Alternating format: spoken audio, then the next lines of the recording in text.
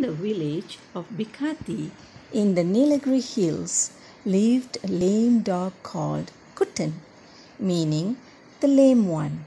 He was very old, yet alert where strangers were concerned. Baba visited the village and walked down the carpets laid out for him. Kuttan had been tied by the side. He jumped on Baba and he was training at the leash.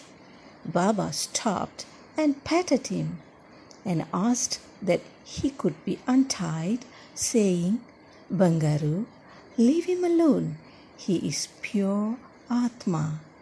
So Kuttan followed Baba up to the dais, sat down and listened to bhajans, and later followed him into the kitchen, where Baba, after blessing the food, and asked that Kuttan be fed first. When he finished his meal, he walked up the decorated dais and stood beside Baba's chair, watching the long line of villagers having their food. After a while, Kuttan placed his head upon Baba's footstool, and within a few minutes he died. Everyone knew that Kuttan was a pure soul. He was buried near the dais in a flower